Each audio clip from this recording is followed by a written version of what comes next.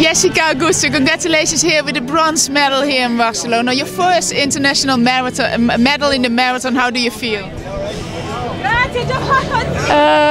Today is my first medal in the international championship. I'm very happy.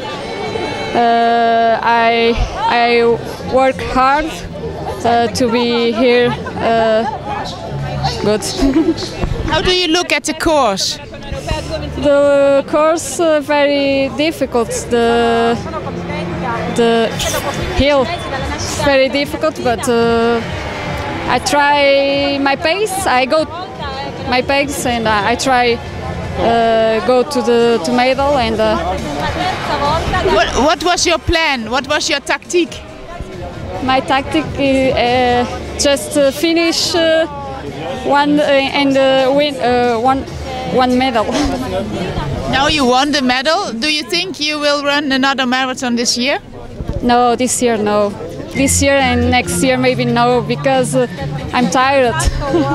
This year I run Yokohama, London and Zurich, 3 marathons. I need rest, maybe one